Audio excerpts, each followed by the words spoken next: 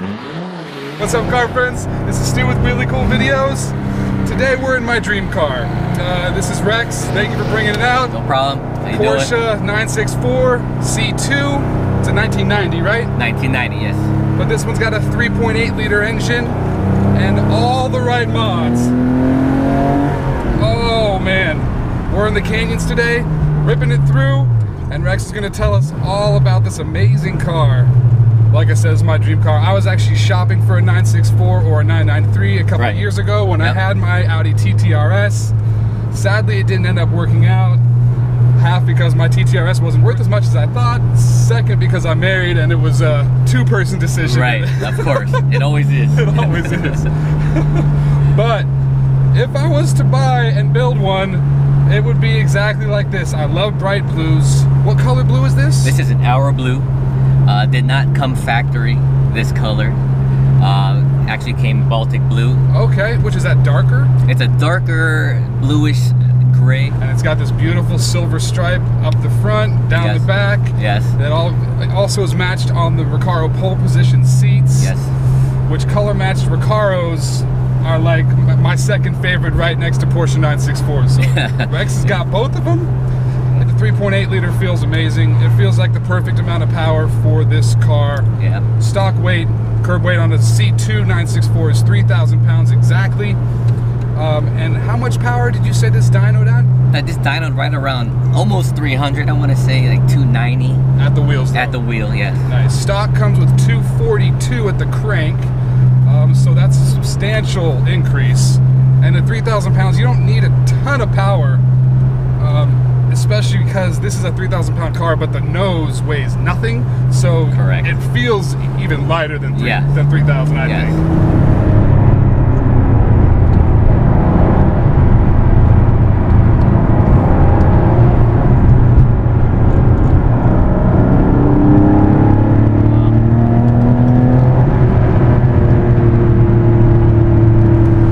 Good low end torque, great high end power. It just pulls in a very linear and progressive fashion. The chassis feels dialed. The suspension is like perfect. You got KW V3s on here, right? Yes, KW V3s. Got the H&R sways on there. Also got the cross brace that was fabbed by Sleepers out in Costa Mesa. Nice. They were also the ones who did a lot of the engine work on this car and our friend Lee's with the Porsche 930 Turbo. Yes, I've seen that video. I love that car as well. In comparison to the 930, has less power, but it feels like a race car as far as handling. It's very direct. That car felt a little loose and scary in comparison. All right, can I do a little pull real quick? Yeah, absolutely. Here we go, first gear. Ooh.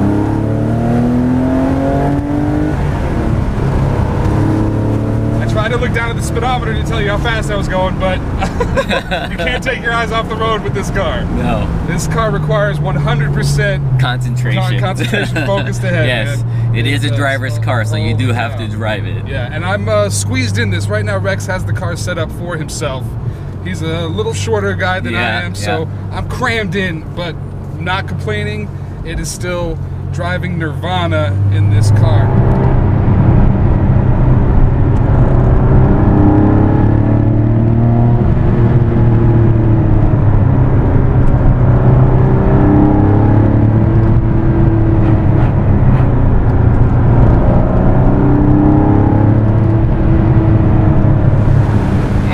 Right now 60. See, it feels like we're going like 80 or 90. Right. You don't have to drive this car that fast to feel like you're driving like really fast. The sensation of speed in this car is so high, but that's not a bad thing. You feel everything, but that's not a bad thing. It's not an uncomfortable amount of feedback. It's just, it feels like a go-kart. Yeah. Let's talk about the engine. It's got a 3.8 conversion, but it's also got the 993 Sport Cam in it. And then you said the chip was from who? Steve Wong. Steve Wong. Yeah. Because this has a lightweight flywheel. This is basically as close to a Carrera RS as you could kind of have. Yes. The previous owner I bought it from, that was his vision, to have a RS 964 with the Yeah. RS door cars that he put on, and Yeah. I just kind of continued on the theme with the exterior. I put the RS center section in the rear, added the dual exhaust as well. And then the interior is like every little piece has been touched and tweaked. We got a lot of pieces from Redline in here, and then this Rockport shifter is freaking amazing. It's like one solid chunk of metal.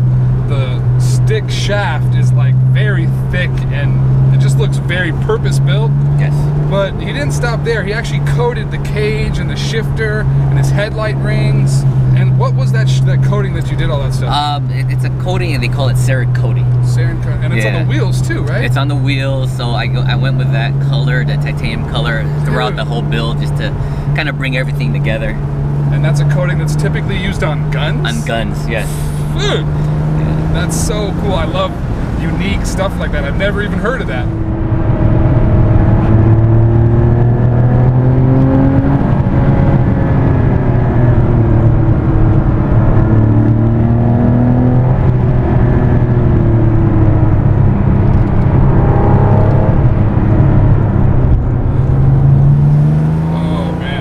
What's your favorite thing about this car?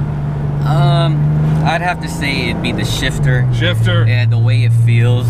And I like the seats too, you know, the painted back seats. I love the detail of the stripes painted on the back. A lot of people won't notice, but when you look at it, it just flows with the car. It's incredible. So have you, or do you have any desire to track this car? You know, when I first got the car, that was the whole reason I built the car this way.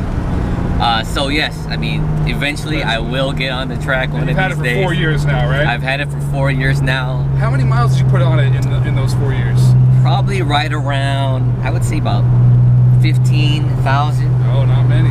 Yeah, not many at all. Baby in this thing, and this car drives perfect. You don't even need to downshift. You can just cruise it in third. Yeah, second and third is perfect. There's good power all throughout. Oh, wow. The hardest thing to get used to is the clutch pedal and the pedals hinging from the bottom. Yeah, yeah. And that's it does take a while to get used to. It does, and that actually turned me off from air-cooled Porsches. The first time I sat in them and the first time I drove in them, I didn't fit as good, and then the pedals are weird, and then the glass is so close. Yeah. But after I drove it for the second time, I was like, okay, I like it now. Yeah. It just took a little bit of time to grow on me, and then I'm like, you know what? It is cool that you sit like this. It's like front row seating, and the outwardly view is amazing with these headlight cannons that just kind of point towards the apexes, and it just feels very special. And again, you don't have to be driving fast to have fun in the car. It's the perfect canyon car, though. Yeah, it is. It really is. I mean, these cars are built for the twisties. Yeah. How does the AC work? Do you still have AC? I still have AC. I hardly turn it on. I mean, it doesn't work very well anyway. Yeah, okay.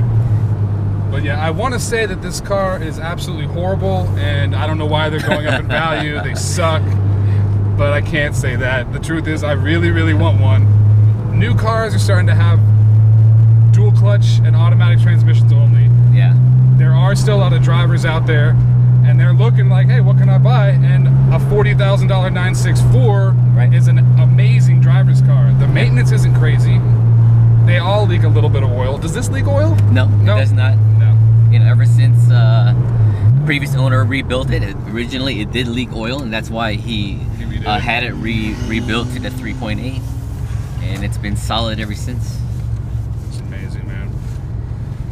The steering is so cool. It's heavy and it takes a lot of input, but it's very satisfying, and you feel like you're controlling the car. Yeah, like exactly. 100% of the things you do. Ooh, all right. Where's my bucket list? I got another check mark. Thanks for letting me bring. No problem. For letting me drive this. Of course.